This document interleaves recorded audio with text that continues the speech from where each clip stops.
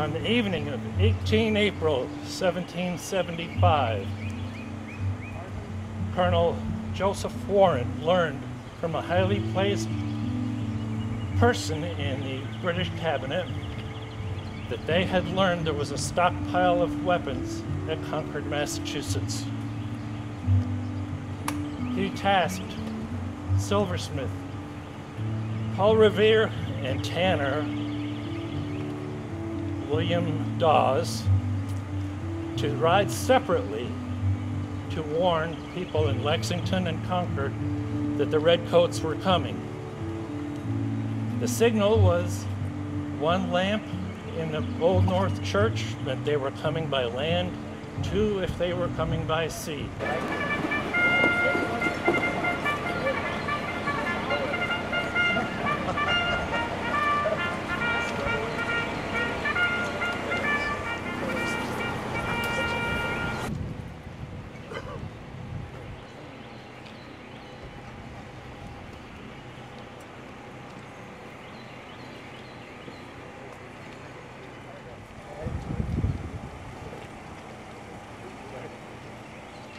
Oh, say, can you see by the dawn's early light?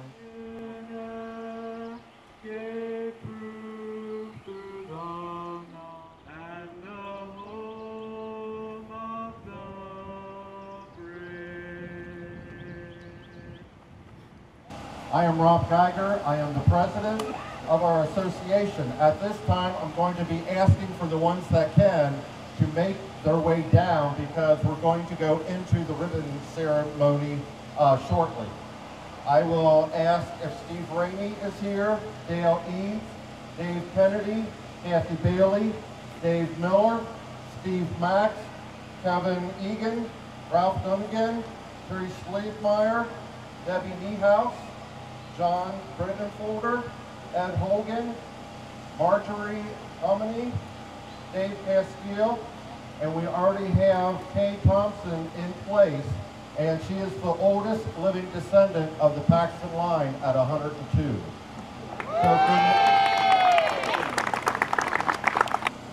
All I can say is what a journey. The first interment is Lieutenant Colonel Thomas Paxton. He was buried here in 1813. The burial for our family continued to 1913. The cemetery laid dormant for a while because the family farm was sold out of the family in the 1880s. By doing that, there was private ownership, but they never owned the cemetery. Until 1987, Gene and Earl Wilson got together with a professional groundsman, and they got permission from Helen Fisher, the owner of the farm at that time, to come back. I saw pictures in the past. You would not recognize the place. It had overgrown vines, trees, bushes, and you could not see a headstone. With their efforts in 1987, they cleared it out. They repaired some of the fencing. They put up barbed wire, some chain link, and at least they secured it. Then the next time, Earl Wilson would come up here periodically to make a path from 48 up here, and they would keep it trimmed and mowed. Then the next chapter of the cemetery was in 1996. Unfortunately, it was not a happy one at first because the family had a lawsuit of eminent domain to try to take the cemetery away from us. You do not mess with pioneer stock because we will come back every time and fight you. It had a positive outcome. We remained as the owners of the cemetery. We also incorporated as the Ramsey-Paxton Cemetery Association and became a 50c3. We formed trustees. And do we have any of the original trustees, which I know we have one that no longer serves on the board, Glenna Carpenter. Yay. We've got Dee and Frank Butler, Frank is our treasurer. Dee is our secretary. We have Katie Geiger. She's a trustee. Soon we will have more trustees. I already got their bios, and you're coming up for a vote to join our happy group. It took 3 times for capital improvements to get where we are today. The first 2, we did not have very much success. 3rd time's a charm. So it'll be 4 years in September. Lillian Myers, 4 years ago, about this time came up. She was a cousin from California, and she says, it is time to do something. I said, but you're not here to help. She says, I'll give you support, but I live in California. So the kickoff was in September 4 years ago to start raising the funds. Since then, we raised funds. We had a pandemic. I had kidney cancer. My daughter had leukemia. But you do not mess with pioneer stock family, because we're going to come through. So here are some fun facts. The family itself raised, as of yesterday, $8,200 for this project. Private individuals, non-family members, gave $3,706. The businesses in Loveland area donated $3,900. We had a few fundraising activities, and it raised to $2,894, with a grand total of $18,625. Market rate pre-COVID, because everything skyrocketed afterwards. This project would have cost $37,774.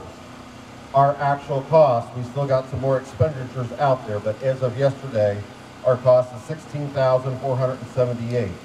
The in-kind donation from our community partners totaled $21,314.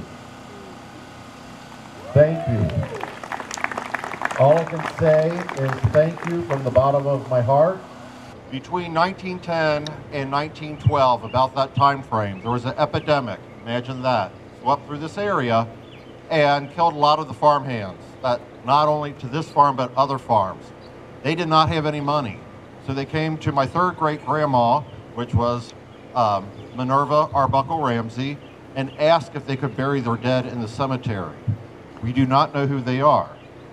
But as you go through, we found field stones and impressions knowing somebody's buried there. So we have a lot of the markers there. You don't know how many people have come together to make this a reality. Thank you so much for the DAR, but no more Zoom meetings. I'm so depressed. The SAR, the American Legion, the Auxiliary Group, the VFW, community partners, and it's time to share our thanks and gratitude to them. Again, thank you. Thank you all. Thank you for coming out throughout the time as the cemetery disappeared with all the growth until the mid-'80s. Sometimes we forget about our past. This morning I was not happy at all with the rain or in the wind, and it was much cooler. And I went upstairs to get dressed, and it dawned on me, Rob, listen to yourself. It is in the 50s. It's not pouring down rain. We're not having snow. Your ancestors did a whole lot more. And here I am griping about mist and rain and being in the 50s. It is unbelievable what a pioneer family would go through. At this time, by looking at the ceremony, seeing everything that was happening, I start choking up, and the reason why is thank you. Thank you for recognizing them. Each and every one, thank you for coming out for this dedication. It was very moving and very touching for each and every one of you to be here. And thank you.